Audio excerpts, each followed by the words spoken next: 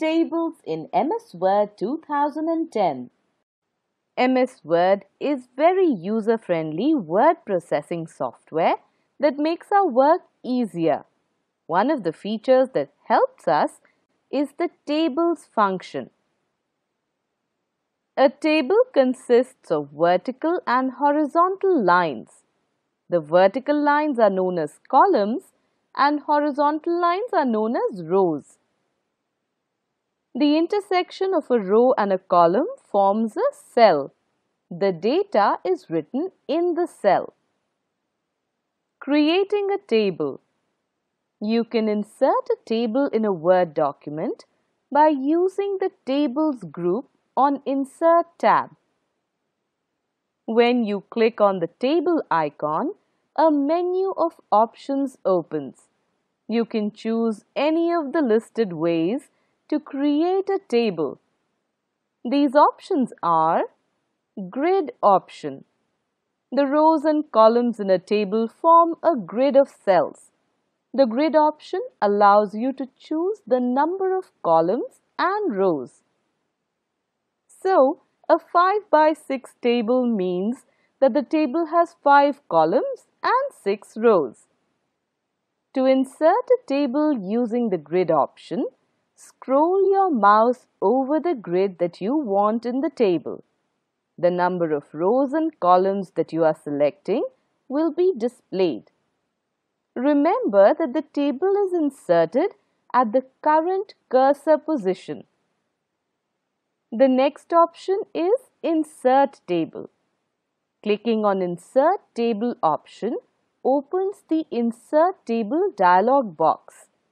Here you can enter the number of columns and rows and then click on OK button to insert the table.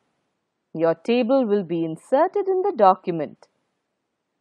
Another option for inserting a table is Draw Table. This is an interesting method of inserting a table. When you select this option, your mouse pointer changes into a pencil. Word will draw straight lines for you wherever you drag the pencil. The place where the line will be drawn is shown with dotted lines. If you are satisfied with the suggested dotted line, release the mouse and the line will be drawn. Once the table is drawn, you can work with it and design it like any other regular table. Excel spreadsheet. Excel is a great program for working on numbers. Word gives you the option to insert an Excel sheet in the document as well. When you select the Excel spreadsheet option, a spreadsheet with a single sheet is inserted at the current cursor position. You can work on this sheet like you work on a normal worksheet. When the table is deselected, the row and column numbers will not be visible. You can double-click within the table to bring back the spreadsheet view. The last option is to insert quick tables. MS Word has many predefined table styles that you can use. These predefined tables can be inserted in your document using the quick table option. Entering data in a table. After inserting a table, you can enter data in it. Follow the steps to insert a blank table in your document and then add data to it. Use the Insert tab to insert a table in the document. Insert Table dialog box will appear. Enter column and row values, then click on OK button to insert the table. The number of rows and columns will depend on the data that you want to enter. Take your mouse to the first cell and click on it. Now it's time to enter the data.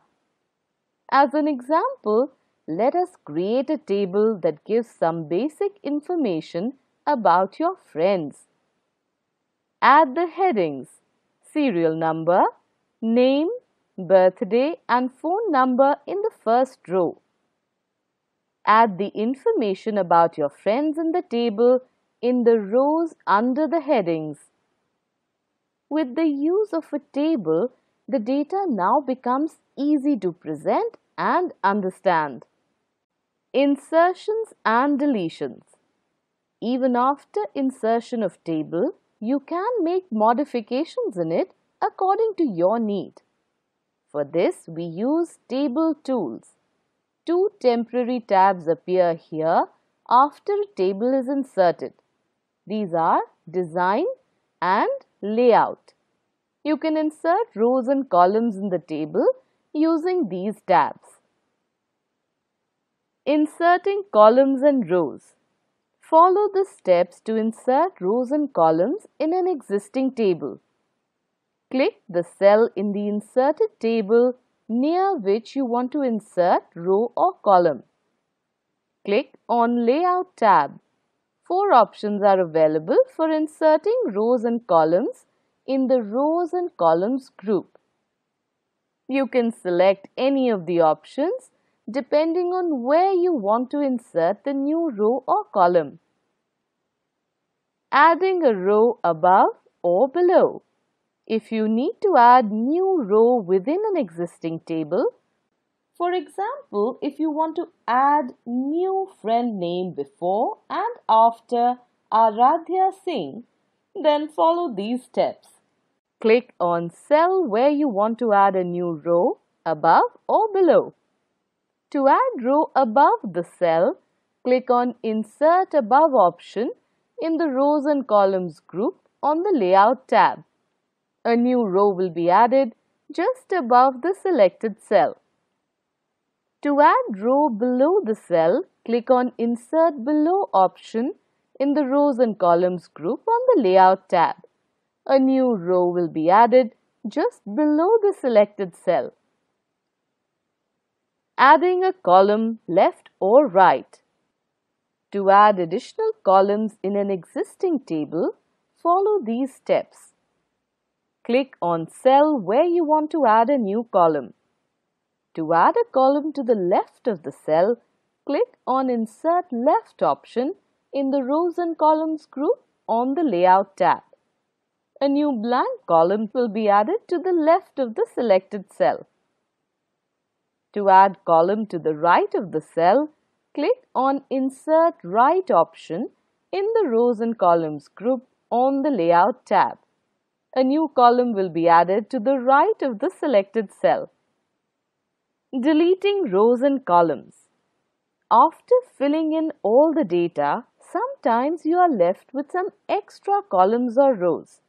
To delete those extra columns and rows, follow the steps. Look at the example. Here, the table is inserted with 4 rows and 6 columns. Now we want to delete the rows from below.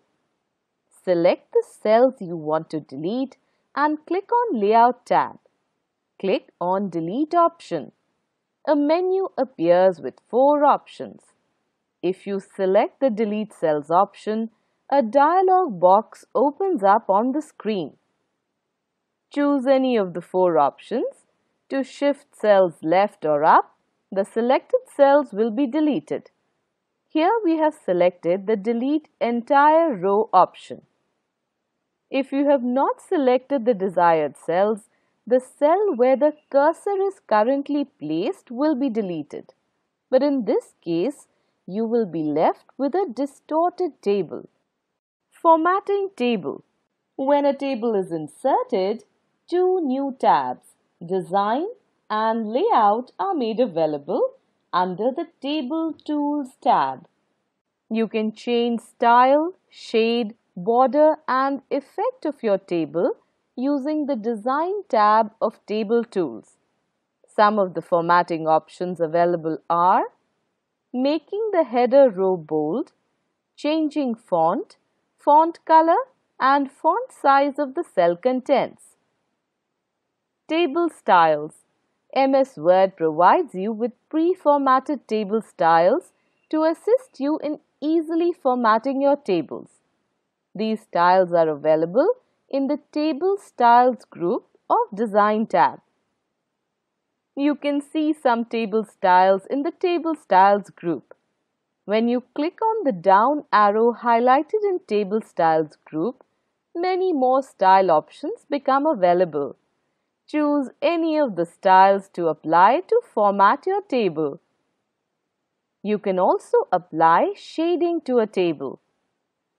You will find the shading option in the Table Styles group on Design tab. When you click it, Shading menu will appear. Select any theme color or standard color to your table. If you don't want to choose any color, then click on No Color. Click on More Colors option from the drop-down menu to add more custom or standard colors. Table shade will be applied on the selected table. To add borders to a table, follow the given steps. Select a table you want to add a border to. You will find the Borders option on the Table Tool Design tab. Click on the down arrow next to it. Select any border type to your selected table. Border will be added to the selected table. Column width and row height. When you create a table, the cells have a standard size. However, if you want, you can change column width and row height in a table. Suppose that you need to increase the size of first row and decrease the size of first column of your table. To do this, follow the given steps. Click on first cell and then click on Layout tab. Click on Properties option in Table group. Table Properties dialog box will appear. Check on Specify Height under the Row tab. Enter the row height in Specify Height box. Even simpler, click on Increase or Decrease button to change the size or height of row. There is a drop-down box in front of Row Height Is. Select At Least or Exactly. To change the row, click on Previous Row and Next Row button. To decrease the width of column, click on Column tab next to Row tab. Check on Preferred Width and enter the column width in Preferred Width box. Again, you can also click on Increase or Decrease button to change width of column. To select measurement type, click on down arrow next to the Measure In box and select inches or percent from the drop-down menu. To change the column, click on Previous Column and Next Column button. Click OK to see the result. Merging cells. Combining two or more table cells into a single cell is called merging. Follow these steps to merge cells in a table. Create a table. Select any two cells. In the Layout tab, go to the Merge group. Find and click on Merge Cells icon. The selected cells are merged. Splitting cells. When a single cell is split into two or more cells, it is known as splitting cells. Follow the given steps to split a cell. Insert a new table in your document. Click your cursor inside any cell. Go to the Layout tab. In the Merge group, find and click on Split Cells icon. The Split Cells dialog box will appear. Enter the number of columns and rows you want within the cell in the respective text boxes. Press OK to split the cell. Splitting table. Just like a cell can be split into multiple cells, even a table can be split horizontally into two. Follow these steps to split a table. Click in the cell through which you want to split the table.